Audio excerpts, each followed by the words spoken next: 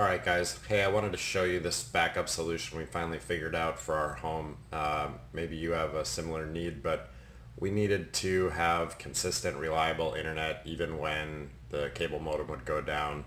So we've been looking for a failover solution that was inexpensive, and I think we found what seems to be a really nice solution. So this is the control panel for the Netgear 2021.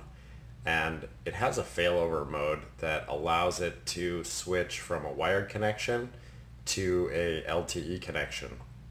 And in the event that the wired connection goes down. So this is really helpful for us. We do client scheduled video conferences and need to have that internet up all the time, and this gives us a completely different way to keep that internet connection going even when our cable modem goes out. So this is the control panel. I'm going to take you down and show you the hardware real quick. This is the little magic box that does the failover. It also holds the SIM card and has two Ethernet connections on the back, one for your cable modem and the other going to your router. The other cable you see here, this one is a antenna cable for an external antenna, and it looks like you can do two antennas on the back, giving you a MIMO antenna amplification. So you can see here we've put in a T-Mobile SIM card and we're getting about 3 bars. Sometimes that goes to 4. We're in a garage, and so our challenge was to figure out a way to get better reception inside the garage with this little box.